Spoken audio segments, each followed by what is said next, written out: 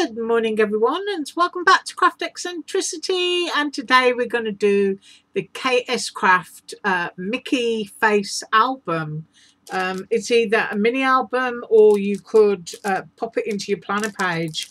I will actually measure down that spine section just to see if that is possible. So I'm getting the bits out because I got organised and I tried to do a few things, and also I want to talk about the pieces. Right, you get two pieces, there they are, and while I'm thinking about it, I will measure this one. Where's my ruler? So I just had to do a measurement for somebody else on another video and cast it across the table. Need to get a few more of these, I think. Right, so that section, cut line to cut line, is 6 inches. That is your spine side, whatever it is you want to call it, where you'll put your rings or your lacing or whatever it is you choose to do. And the distance there between the holes, can you see that?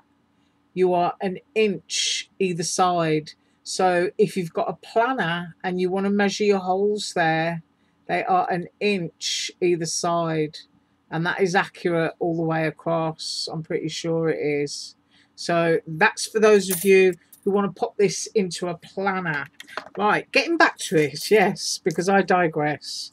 You get two pieces, and if I lay them on top of each other, one is slightly, only slightly larger than the other. That means that is your base that you'll cut in whatever colour cardstock you want, usually a plain cardstock, and then the slightly smaller one in a pattern cardstock if you choose to. So that's those, but these sections do match up with the holes below. So you get a top and a base. So really you get in 1/2 of an album. When I actually saw it like that, I thought, and my brain wasn't working correctly, that I was getting 2 sides, if you know what I mean, like that. But it isn't like that. It's like that. Right, so that's that bit explained. And dipping back into my bag, you get smaller ones, so that if you've got oh, what you call it, a disc punch, you could make a smaller version, and then with that you also get the top and the bottom, or they can be layering pieces that actually go onto the larger one. You get the words best day ever, which I have cut out. I'm going to show you. You also get the classic kind of Minnie Mouse bow, and you also get the picture wheel. Now the picture wheel, I know it needs poking out, is one-sided. So if you want to layer it up, which is what I've done, then just use a circle die that is going to fit within this region here. Cut your circle and then pop your disc on, but I'm going to show you that. Right, so the bits that I've got on the table, I want to share those with you because I've already cut those out. So first up is the picture wheel. Now, I've decided to go with a Live Design Freedom is Good paper pack from Snap Click Supply. That's a digital pack that you download and print. And as it's Wednesday, I've got to tell you, it's Snap Click Supply $1 Wednesday. So everything's $1 today that they got in their particular section. So it's, you know, it's always good to go and have a look to see what you can get for $1. Right, so the red star paper is from that pack, and then from the internet I found a free image of Steamboat Willie, which is the original Mickey Mouse. Okay, so that's what I did there, and if I flip it over you can see that I cut a circle so that I could put that down and all of the colour and what have you would show through. So that is the film reel, and I think it's really sweet. Right, next up is the bow. There we go. And there is another part to the bow. There's a back, and this is the top. So sticking with my colour theme again, that is my bow. And all I did was cut the base in black, and then I cut my top fancy bow pieces. I left them in the die. I applied glue on them while they were in the die, not right up to the edge, you know, because you know it's going to squish when you push down. And then I picked up my black base and I just laid it on top rubbed it, and then those pieces came out, as you can see there, which is how the design is meant to be. So that is how I did that. And then next up, what do I have? Oh yeah, I've got to show you the pages. Oh, here's the words first. So there is best day ever, and the star pattern paper that I've got there is used for the top of the letters. So I've got those. So those are bits that I've done there, and I have got other bits, but I'll share those with you. Right, the two smaller sections, I've cut two because I'm just going to do two top pages. I've got a bit of fluff on that one, but never mind. So that's what those look like. I'm going to move those. And then I did two large pages. So I've got a black base, and that's the Live Design again from Snap Click Supply. It's got a sort of painty, inky splash on it. So I've gone for that. So I've done two of those. I've got two of these. I might not use both of them, but the idea is, you know, kind of to layer up and have a more sort of grown-uppy looking kind of page.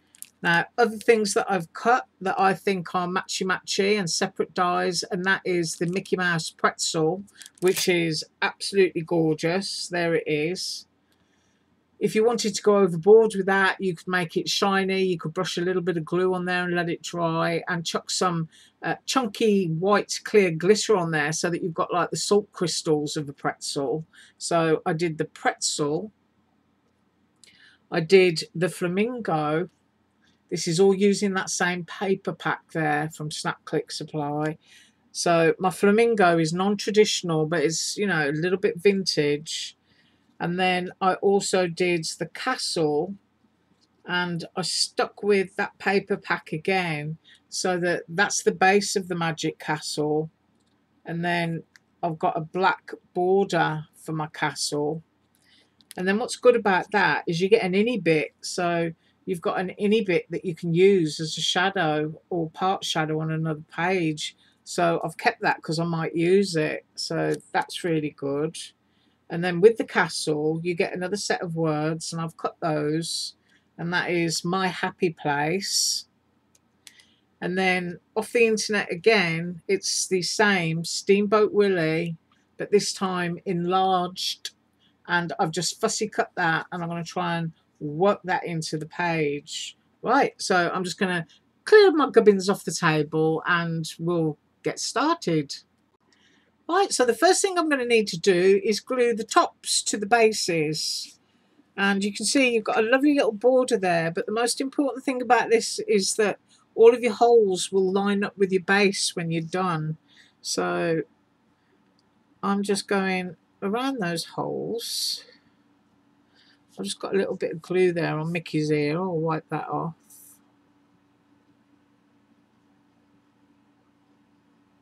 And I'm using Dollar Tree glue. I'm going to wiggle it around there and then take some around there. Hope you can see this. So I've got the camera dropped right down so that you can see everything, and sometimes it excludes stuff from the image. Right, so I've got a nice little bit of glue down on that one, and I'm just going to flip it over. Try not to put my fingers in it. And the important thing is to line up those holes.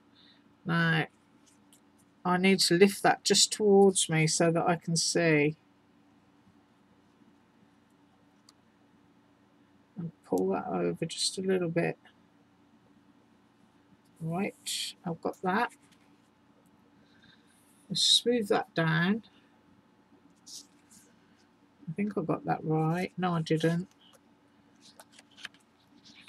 So I'm just going to move that over slightly. That's it. Push that down now. Smooth the ear down. I'm going to do exactly the same thing to the other one, and I will be right back. Right, so here we have two of the pages now, and the tops are glued down and they feel nice and dry. So it's a matter of taking all your pieces and arranging them And as I said, I'm going for a slightly sort of like vintagey look here. And I want my picture wheel there. So I'm going to put my glue down there. And I should have filled up my glue bottle, but I didn't, which is very naughty of me. I need to keep it stored upside down, I think, for a moment. So that's what I'm going to do. I'm going to try and get it on its side. Point downwards there. I've got it resting off to the camera. Right, so I'm just looking at where I'm putting this. And I'm going to go back there.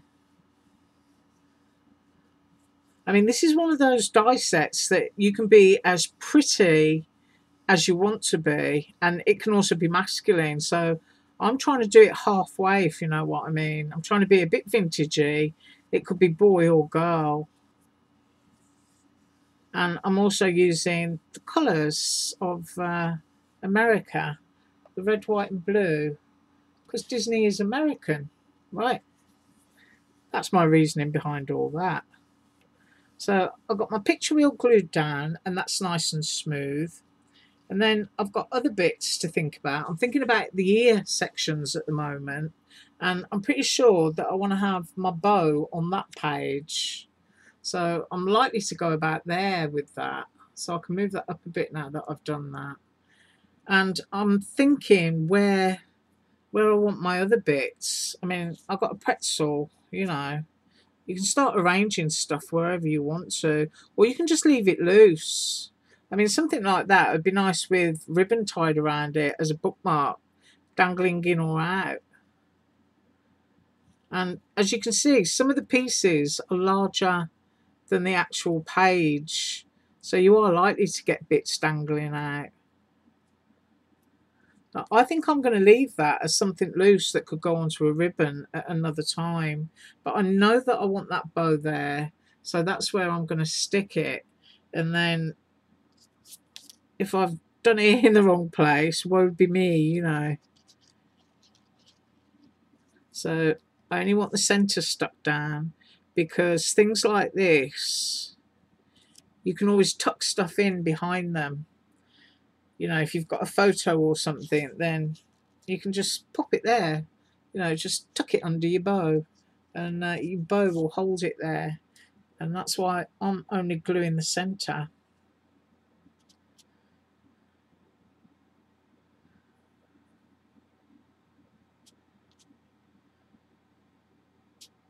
And that's nice and stuck. And then I've got my castle, and I've got Best Day Ever. So if I move my pretzel off to one side, so it's all nice and matching. But I've also got this that I cut, and I think I just want to stick that there, because I do like that vintage vibe. And I could have Best Day Ever on here if I wanted to. And I might do that. I might stick that up on an ear. And I can tuck that a little bit under. That's probably what I'm going to do. Right, I'm going to stick Best Day Ever down, and I'm going to put my Steamboat Willie there, and I will be right back. Right, so I put those things down, but I decided to do my Best Day Ever and do it at sort of like little bits of angle so that it's not perfectly straight. Because, you know, cartoony things can be all over the place sometimes. And my castle, I really like this, and I love that it's in black, and I think I'm going to put it here and I'm going to trim it off. That's what I'm going to do. In fact, I think what I might do is use the, I'll just grab it, is use the actual die so that I can achieve a curve on it. So making sure that I'm choosing my inner piece and not my outer piece so that the curve is correct. I'm just grabbing them both out of the bag. And which one is the smallest? Right, so it's this one. And what I'm going to do is I'm going to run off, and I'm just going to lay that within that section there. let's see. And I'm going to trim it off with the die so that I've got that lovely curve that will fit on here, and I'll be right back. Right, so I just ran it through and here's what I ended up with. So I've got a piece that I can match to the base below. So I'm going to glue that down. And I left the lid off my bottle. And I've also got to wait for it to drip down. Oh, I just totally forgot to fill it. Oh, but it's still working, so that's okay. Just need to get your glue into your fiddly bits so that they don't lift up. Because, of course, little albums and books, if you start stuffing them full of everything, then, you know, you want to make sure all your parts are stuck down and not moving around. Right, so I just need to match that up again. Make sure that's straight. I think that's it. I think I got it straight. Got a slight little angle.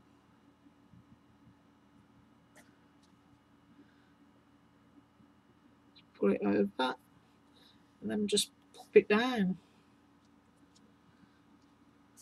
So I like that, and I do apologise if my camera's gone a bit blurred. It's very grey outside, but I'm not going to complain because we really need the rain. Right, so I've got my lovely shadow castle. If I move that over there, I've got my loose pretzel. Whoops. And I've also got this one, and I have got the little, you know, my lift it up thing so I can tuck anything in that I want to, and I can have my flim flam there. But I think that's probably a bit dark to go there, but I'm going to use my bow for tucking stuff in because I quite like that.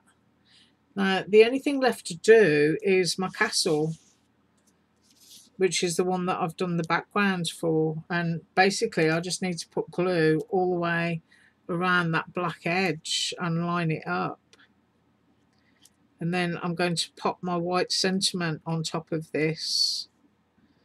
But you could absolutely use this as a frame and a space to add a photograph. In fact, if I'd have thought about it, I probably would have tried to find a vintage image of Walt Disney himself and popped it inside the castle, because he was the man that created the magic. Right, just get that there. So I've got a lovely glue trail all the way around, and now I just need to pop it onto here. So try to get it straight. And before I push it down too much, make sure that I'm on my edges accurately. And that looks about right. So just cleaning the rest of the glue off my hands. And that's going to need a couple of seconds to dry, but while that's happening, I'm going to pop this on and just following the lettering with my glue bottle. And I hope everyone's going to have a wonderful day today. I always try to find something good in every day, always. I don't know about you, but I don't like going to bed. I get really, really tired. I'm like Bo. Bo's my dog, and when he's got his toy in his mouth, he refuses to go to sleep. And he'll usually topple over with exhaustion because he didn't want to let go of chewing his ball or something. And I can be a lot like that when I'm crafting. And I'm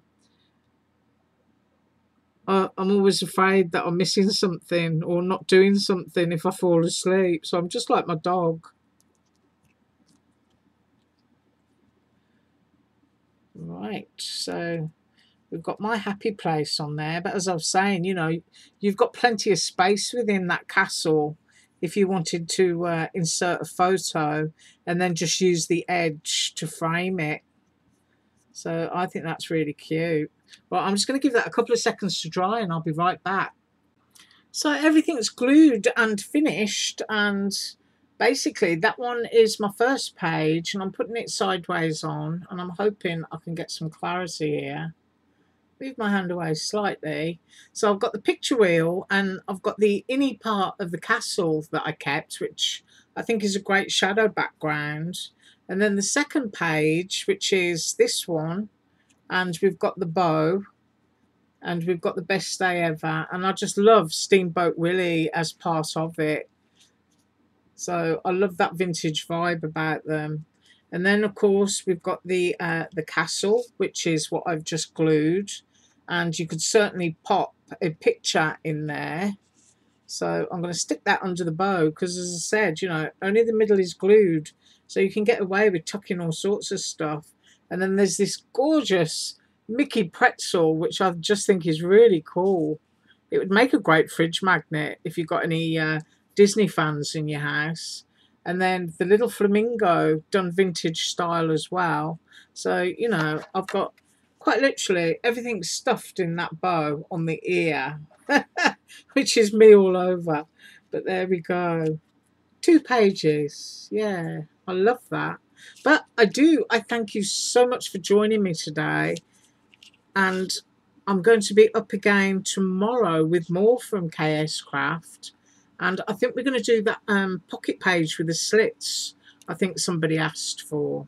So once again, do have an awesome day. And as usual, all links below. Bye.